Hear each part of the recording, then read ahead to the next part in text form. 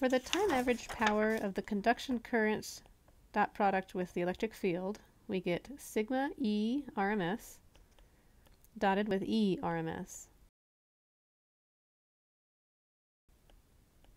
We can imagine that the conduction current leads to power loss because resistors heat up when a sinusoidal voltage is applied.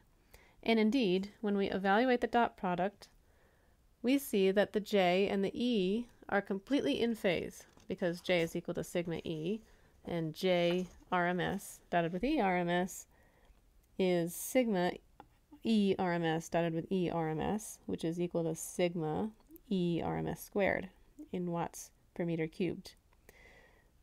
So these are completely in phase, just as the voltage is completely in phase with the current for a resistor.